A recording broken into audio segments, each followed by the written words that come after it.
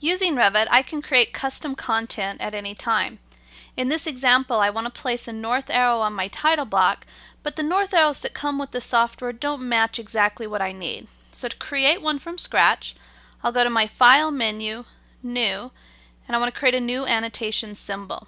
There are different templates that I can use to create my annotation, from door tags, window tags, to elevation marks, but I just need generic annotation.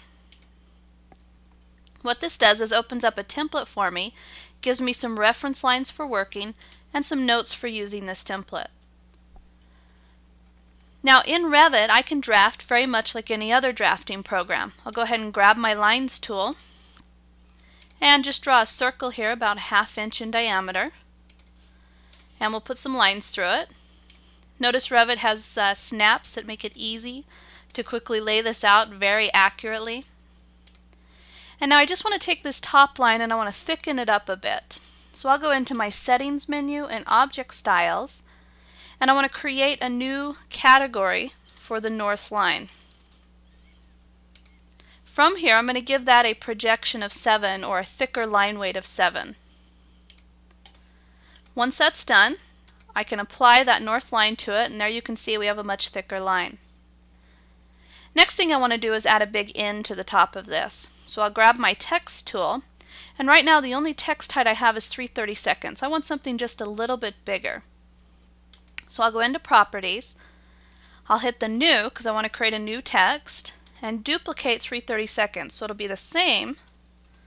We'll just give it a new name. So I called it 1/4 inch, but I actually want to change the height for that one to 1/4 inch as well. And let's change the font to Arial Black.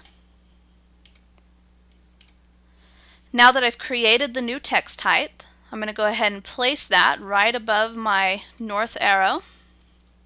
Put a nice big N in there and center it.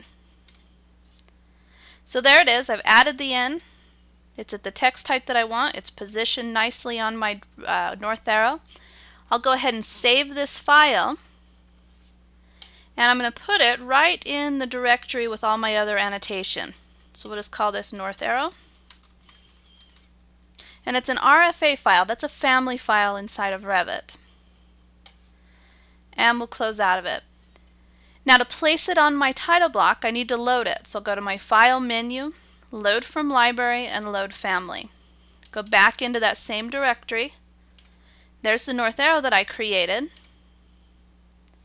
Now it's loaded in, and from my drafting category, I can grab symbols, and notice that north arrow is now loaded and available to me to use at any time in this project.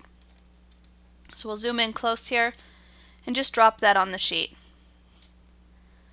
So with Revit, it's very easy to create custom content when you need it. It's very much like drafting in any other program. Easy to create, easy to save and use on other projects.